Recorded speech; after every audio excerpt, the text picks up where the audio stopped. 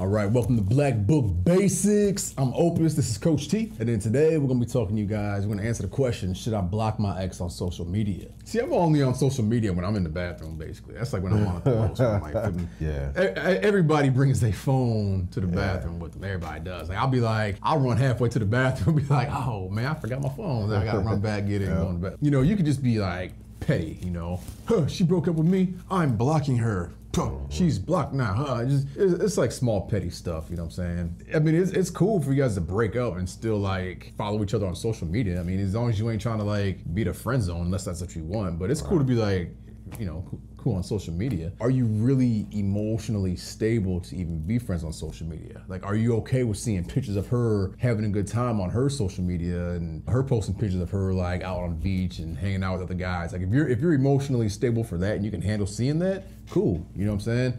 But if not, then probably be in your best interest to go ahead and just block her. Because most of the guys, they get in their emotions, they're not centered emotionally, so now you're dealing with a platform that is designed to manipulate your emotions and to play on your emotions and to trigger your emotions. And there was a documentary called The Social Dilemma on Netflix. I'm not sure if it's still on there, but it was talking about how it's designed to keep you on the app. So it plays on you know, envy, plays on jealousy, plays upon, you know, that narcissist inside of us. And you know, you're dealing with something that it's like a Russian roulette. You know, you can get on there just so you want to see pictures of your newborn niece, and you see your ex, you see her getting flued out to Dubai, and you're like, that's different. But we're in Saginaw, Michigan, and what she's doing in Dubai, some sultan is fluing her out and doing a lot of salacious things to her for a Birkin bag, you know, getting her rent paid for the next 6 months. And that's gonna trigger you. You're gonna see them sultans do, they call it a hummus mafia. They do all types of things over there, so I've heard.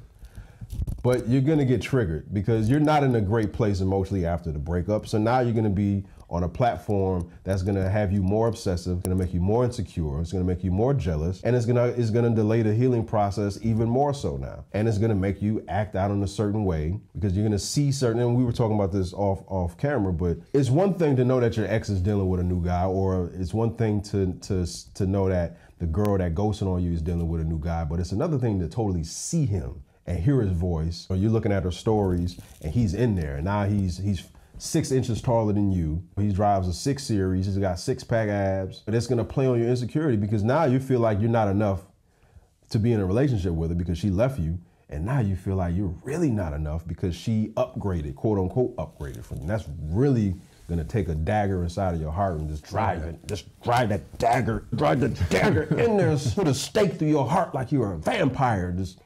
Sorry. You just spit all over the damn. I do that a lot, man. We gotta get one of those little yellow signs, caution, slippery wet signs. You need a squeegee Get the mop over here. Clean up on aisle 4. Cause like when I was dating my ex Jillian back in the day, Jillian. You can actually say her name and not break down now, man. Nah, I can't. It took a while. It took like 10 years of therapy. Those group therapy sessions have really been paying off. Hell yeah. Last week was the last one, baby. Give it up for Opus, y'all. Leave a comment below and give Opus some congratulations. Man, he made it through. Made it through the storm. Leave a congrats in the comment section, man. He made it. So we broke up, all right? You know, best looking girls I ever fooled around with, you know, arguably.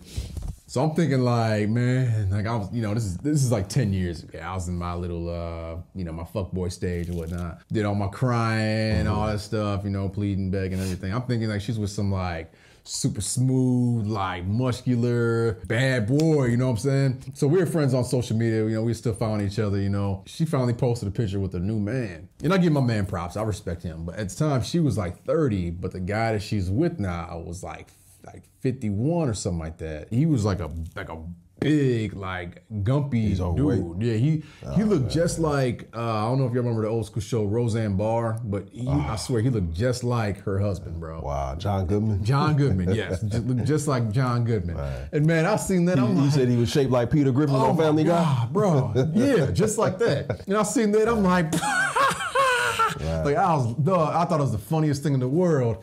Until a week later, he bought her a $115,000 Range Rover. That's when I was like, oh man. But you see what he just said though. A week later, that means He's looking at it from day to day, Oh, yeah, checking it, checking up on it, and that's what happened. stalking it. I was like stalking it, like it was almost like every hour, every 2 hours, I'd be back on social media. Did she post something yet? Refresh. Oh, she didn't post anything. Fine. Oh yeah, she posted a picture of her puppy. Okay, all right, cool. Refresh. It can work for or against you. I mean, it made me feel good seeing that like she completely downgraded to this like ugly dude that could not compare to me if we were around a group of women. He could not compete, period. And then I seen like this dude is like balling out of control and he has like mad money, which is obviously the reason why she got with this guy, you know what I'm saying? So it can work for or against you.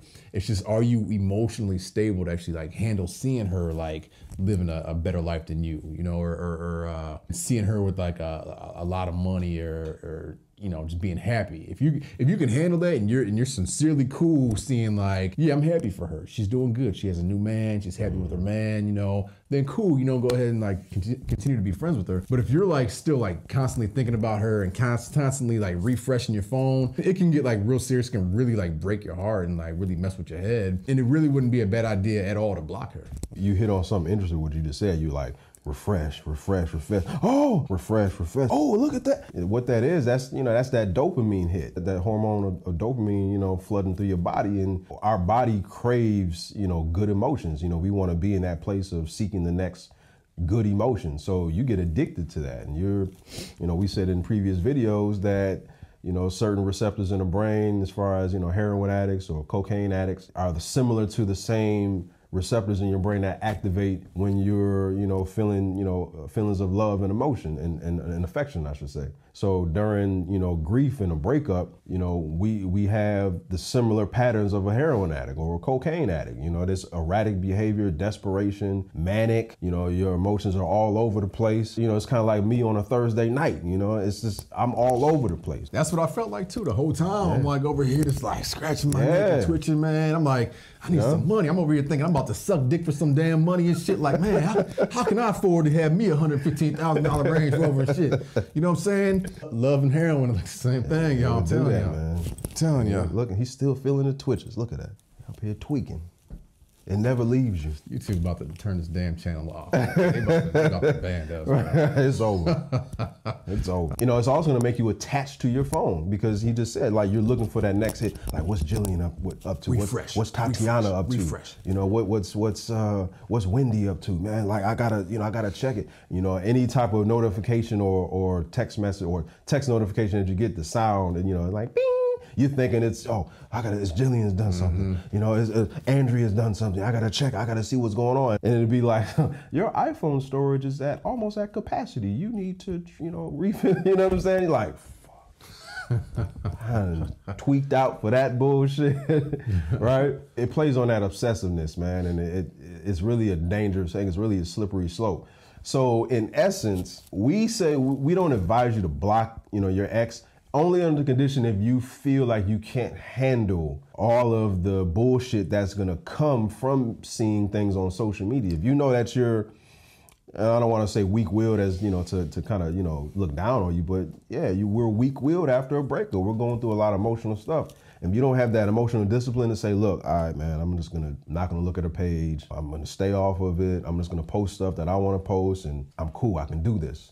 If you can't do that, you might have to go ahead and block her just because it's going to be the best move for you to do. Exactly. Because it's almost like your emotions in check. It's almost like a game in a way. And I know it sounds like really bad. And it's kind of immature, but like you're going to be playing a game. She's going to be posting things on her page because she knows you guys are friends and she knows you're looking. So she's gonna post these pictures of her like out on the beach or like the new car she got and like the a guy that she's with and the new purse she had. Like she's gonna be posting stuff like that because she knows that you're watching. And she wants to like get a reaction out of you. She wants to hurt you basically because she's still probably hurt from the breakup, or whatever. So it kind of works both ways. I mean, like I'm not really for like playing games, like, but it's cool. Like if you're living your best life, I hate that damn quote, but I gotta say, if you're living your best life, you know what I'm saying? Cool. Post these pictures on your Instagram and all that stuff. you may have like, for all you know, out of your like 1,000 followers, you may have like other women that are actually seeing, wow, he's, you know, he just graduated, or dang, he stepped up and got a new job now, you know what I'm saying? Like my man, I forget his name, but we did a coaching session with him, you know, he got a job at FedEx, taking pictures in front of his truck. Like, yeah, man, do that. Like be proud of like the success you have, post it online and let all your other followers like see you, and then they'll like start, you know what I'm saying? Like they'll be more interested in you, seeing that you're successful, you're making moves, and they'll want to, you know, people want to be around like positive people. People want to be around people that are actually like successful and making moves and actually doing something with themselves. Besides the people that actually like sit there and just take pictures of like their food or like the video games and I beat it level 7, whatever, you know, just stuff like that. Yeah, and the dogs and stuff like that. They want to be around people that are actually like on the beach having fun. You know what I'm saying? Cool. I'm actually, you know, eating at a 5-star, $100 plate restaurant, or you know, whatever. They want to be around people like that. So if you're living that life, then yeah, post stuff like that. Go ahead and do it. As a side effect, your ex will see it. She'll get jealous, and that's an emotional spike. But now, if you cheated on your ex, if you were a sleazeball, dirtbag, a dastardly human being, and you cheated on her, and you block her on social media, or you posting up pics of the new chick that's hotter than your ex, that's badder than her, that's a guaranteed ticket to send your ex to the ER with slits all over her wrist. She's trying to hit that vein, and hey guys, that's stupid. That's like, a horrible thing to do. Like you know, have some decorum, have some tact, because you know she's looking. We all look, man. It's natural human being. It's a natural inclination. We're gonna look, man. I was looking at a chick last night I used to kick it with, and I saw some stuff on there. I was like, oh, okay, interesting. So you're gonna look. It's okay, but I'm able to handle it. He can look at Jillian, see some stuff, and not even get. Well, just now, I'm sorry, man. You know, there's certain bouts that, you know, certain time periods that he might not. Just depends on which way the wind is blowing at the time. Let's just talk about something. Okay. Let's move forward. Okay. So if you're not over your ex and you're struggling with your social media addiction, because these social media apps are designed to keep you on the app and keep you hooked, okay? Reach out to us for a coaching session at blackbookbasics.com/private coaching. And Opus may or may not be on the call depending on if he's emotionally healthy enough to deal with some trauma at the time. You hear the soft weeping noises of a man who's been broken. I'm cool, man. You're not cool, man. Cool. Just quick recording, dog. Just turn this shit off, man. Turn this off. I'm sorry.